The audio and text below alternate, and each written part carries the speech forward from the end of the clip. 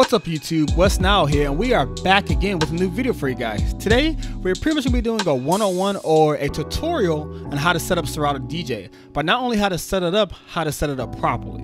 Now, somebody who's a professional DJ and somebody who's been working in the music industry for quite some time now, I get this question pretty much every single day. And it happens, especially for beginner DJs. Unfortunately, when you jump into this world, they don't tell you what to do at all. Pretty much when you buy something brand new out of the box, they tell you where and how to download the product, but they don't tell you how to set up these types of softwares. And for most people, they can be frustrating, but I'm here to fix that. But before we start, I just want to thank everyone who's been sharing and commenting on the channel, and also for the subscribers as well. We just hit over 100 subscribers, and I want to thank you guys very much. Also, at the end of the video, if you find it helpful, make sure to hit that thumbs up button and also share it with your fellow DJs, beginners or veterans. Now guys, let's jump right into it. Now the first thing we're going to do is to actually go to the Serato.com website itself. This is where we download the DJ software. If you already have, right here at the top right, if you have yourself a profile, go ahead and log in. And if you haven't, go ahead and have yourself make a free one. All you need is an email and a password. And it just makes the downloading software a little more easier once we get there. Once you're logged in, now we need to get to the actual software download. Now there's actually two different ways to do that. If you go right here at the top about products, as you can see, it lists Serato DJ. But if you notice, it lists two different ones, Serato DJ Pro and Serato DJ Lite. We'll get to that in just a second. Another way to get to your software is just by scrolling down. Usually Serato DJ has the software listed right on the front page. It just makes it a little more easier and faster to get to. Now comes the most important step, downloading the correct Serato DJ. When you purchase a DJ controller, usually in front of the box or inside of the box on the slip, it actually tells you which DJ software to download. It's either going to be Serato DJ Pro or Serato DJ Lite. Please make sure you are downloading the correct one. By downloading the wrong one, you will have a lot of problems in the future to where your DJ controller and your software will not communicate with each other whatsoever. Usually, DJ controllers under the $300 price tag, such as the Numark Mixtrack Pro 3 or the Pioneer DDJ SP3, will always come with the DJ software Serato DJ Lite. DJ controllers over $699, such as the Pioneer DDJ SX3 or the Denon MCX 8000, will always come with Serato DJ Pro. For the sake of this video, we're just going to go ahead and download Serato DJ Pro. Now the same way I install Serato DJ Pro is actually the same exact way you're going to be downloading Serato DJ Lite. So let's go ahead and follow. So first thing we're going to be doing is hitting download right next to find out more.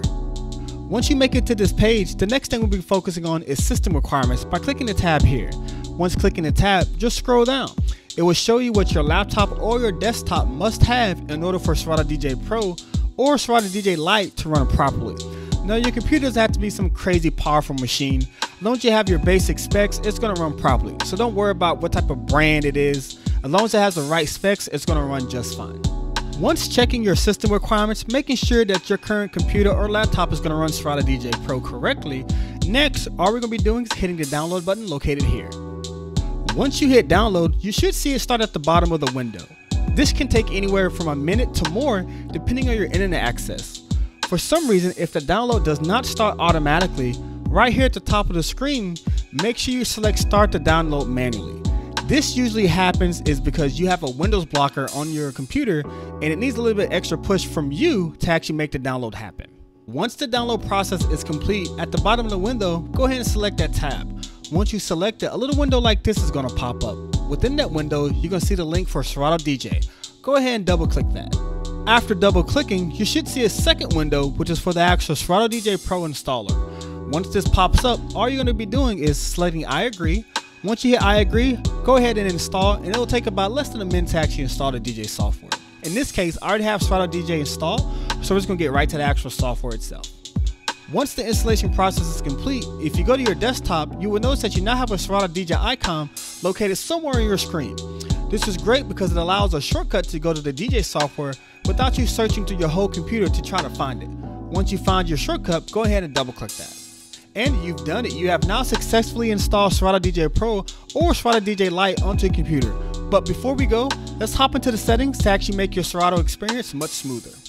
Now the first settings we're going to be checking is the actual settings within Serato DJ itself, which is located right here at the top, which looks like a small gear. What you're going to be doing is go ahead and click that. Once you click that, it's going to send you to this window. Then you'll be going to audio. Now you're going to be checking out the USB buffer size, which is probably one of the most important settings within Serato DJ. Now, what does USB buffer size mean? Well, it pretty much means how well does your hardware and your software communicate with each other. The easiest way to put it is, the lower the buffer size, the tighter it is, which means people who like to scratch like myself, there won't be a huge delay on it whatsoever. It'll be much tighter, almost like a vinyl feel. The bad thing is it causes a very CPU heavy load onto the computer, which can cause dropouts and also crashes as well. Now, if you bump up the buffer size, what this does is that it actually causes a little bit of lag between the hardware and the software. The easiest way to put it is, if you hit play your DJ controller, it actually won't start playing on your software until like a second later. So mixing like this can actually cause a lot of issues. So to be on the safe side, it's just to keep it right here in the middle, around 5 milliseconds, which is actually like your default settings. So the next setting we're going to be focusing on is on the library and display. But the only thing we'll be focusing on is the maximum stream. Now what this is frames per second. The easiest way to put this is that the higher the frame rate, pretty much the more smoother it looks on the screen. But depending on your computer, this actually may cause a lot of lag and a lot of stoppage, which means you could be playing, the song is still playing, but your actual screen is frozen in place. What this means is that your computer doesn't have enough CPU power to actually make it run smoothly.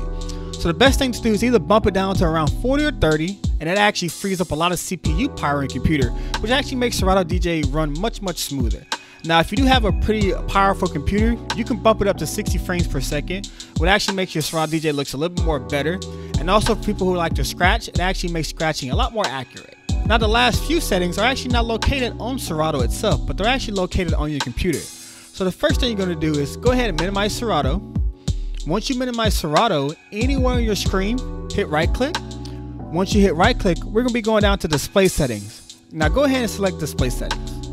Once you're in your display settings, the only thing we're going to be looking at here is your resolution, which is located right here. Now what you are looking for is 1280 by 720. The reason being is Serato DJ runs its best at this resolution. If you actually try to go higher than this resolution, what's going to happen is you're going to be using too much CPU power, which is going to cause Serato DJ to freeze, your music to freeze, or actually a complete shutdown of Serato DJ itself. Also, a few more things you can check. Make sure your Wi-Fi is turned off, and make sure there's nothing else running in the background besides Serato. You want your computer to be focusing on nothing but Serato to give you the best performance possible. And there you have it. Your Serato DJ is now properly installed in your computer, and now you're ready to gig. Now, my next coming videos, I'll be focusing on how to set up your library, how to set up samples and effects, and also how to set up Serato video as well. So stay tuned. As always, guys, if you liked the video or if you did find it helpful, go ahead and hit that like button and also share it with your friends. Also, to keep up with all my latest, go ahead and hit that subscribe button as well. And if you do have any other questions about DJ setups or even just DJ topics in general, go ahead and leave them in the comments down below. And if I get quite a bit of the same one, I'll go ahead and make a video of it as well. As always, guys, thank you for watching. My name is Nile, and we'll catch you guys next time. Play on.